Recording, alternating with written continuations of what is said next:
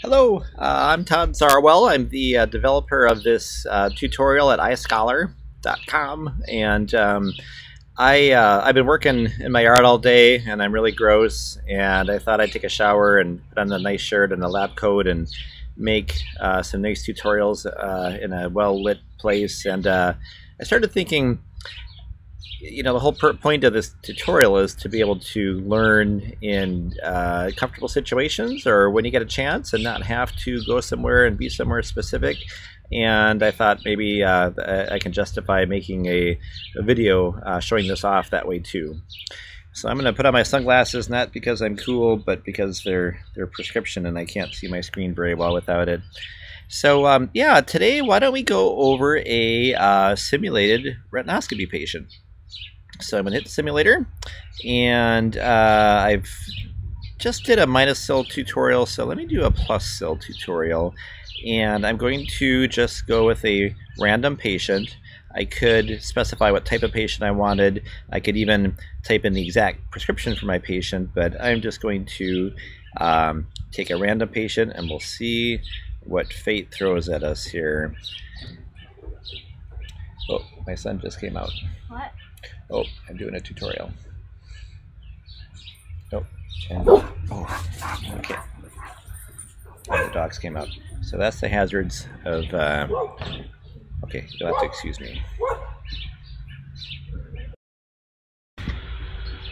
Okay, so my son interrupted here, and now he let the dogs out, so, okay.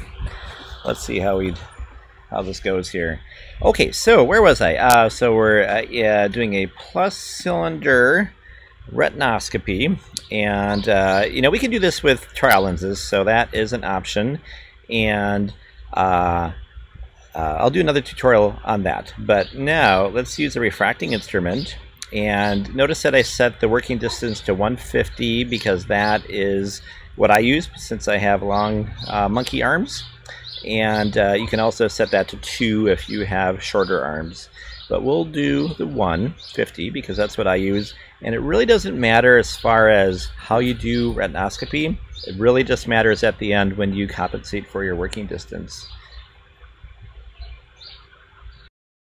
Sorry about that, another interruption, but again, I don't have a real patient sitting here getting all angry at me. This patient will wait forever, and that's okay. So, where was I? This is a plus cylinder refracting instrument. So let's get our first impressions. What do you see? I see against motion right now with this streak at 90 degrees. Whoa, against motion, but a lot more of it. So this is obviously, that reflex is very thin, very fast moving, probably too fast to be honest with you, but it's very thin. It's kind of dim here. Oh, much brighter, much brighter, much wider. So we know that this meridian is going to require a lot more minus power, and this one is going to require a lot more a lot less minus power. So since we are working in a plus cylinder instrument, we want to do the more minus meridian first. So let's go to that meridian, and I'm not sure exactly what the axis is here, but it's somewhere around 180. And yeah, it's a lot of minus, so let's add a lot of minus and keep going until that reflex widens. It's getting brighter.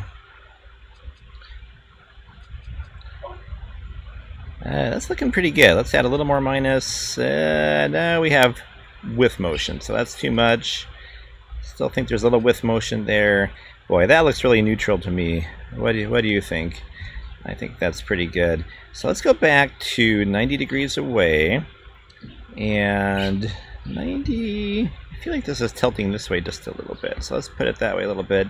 And first things first, what do we see? We see with motion.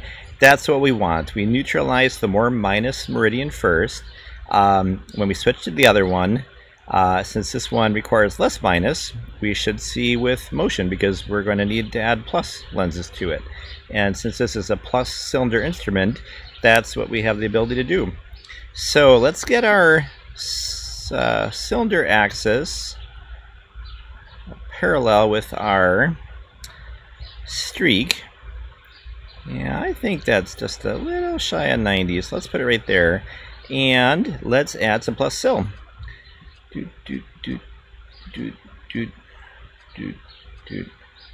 This guy or girl had a lot of astigmatism. Okay, I think that's pretty neutral. Let's add another one. Yeah, now we're getting a little bit of with motion. Against motion, sorry. This is so hard to talk through.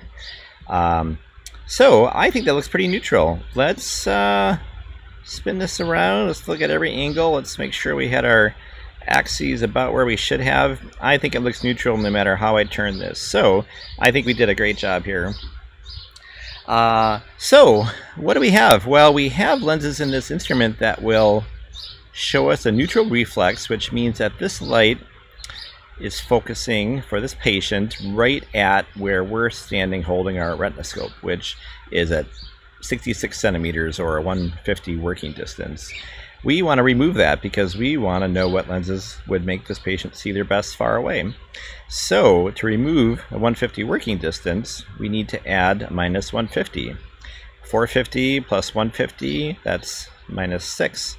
So I can do some mental math, but I like to just add it to the instrument by clicking, in my case, with a 150, clicking 6 times, because 6 times quarter steps is 150. So let's do that. 1, 2, 3, 4, 5, 6. So we have our minus 6, 275, axis 85-ish.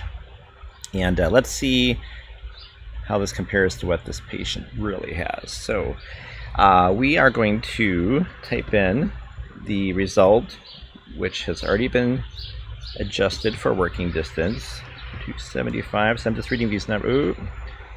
Just reading these numbers right off the instrument. Minus 6 plus 2.75 axis. Let's say, I'm gonna say 87 because I think, man, why can't I type? I think it's between 85 and 90, but let's find out if I'm right. We'll hit go, and minus 6 plus 275, 89 was the real result. I got 87. I'm pretty proud of that. I was off by 2 degrees. The simulator says that this patient will see a little worse than 2015. I can live with that. You know, I'm probably not going to be prescribing this unless it's a patient that I cannot get any other information about. There go the dogs again. Probably my next step would usually be to refract this patient, and incidentally that's why it's nice to put those 6 clicks of minus in, because when you're done you have their distance prescription in the instrument and you can just start refracting afterwards.